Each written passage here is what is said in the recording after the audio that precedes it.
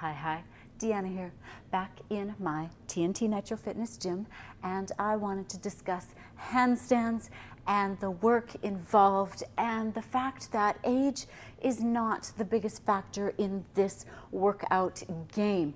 So I began stretching and doing handstands very intensely. Actually, I didn't do much stretching and no handstands before the age of 39. So I began pole at around 35, 36 years old, had no flexibility, none, zilch, nada, and started to get into the higher tricks and realized I wasn't going to be able to do those tricks in any way that was going to look pretty if I did not get my flexibility. So I began stretching then. And then at 39, I started doing handstands. Now, I want the press to handstand so bad. So right now, the last few weeks, I've been like, yup, let's get back at this. Let's get this press to handstand. So there's my mat, working on it, trying to watch other Instagram people. So I'm following them to learn the tips and tricks in order to get that press to handstand.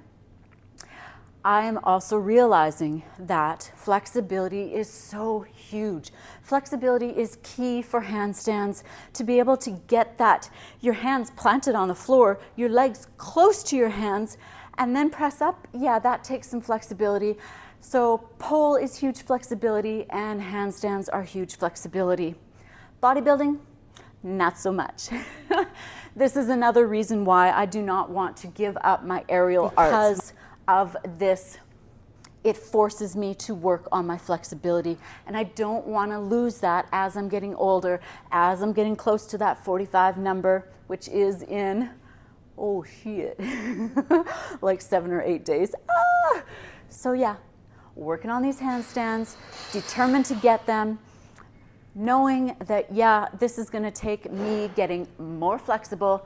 I'm willing, I'm able, let's do this, and talk to you soon. Bye-bye.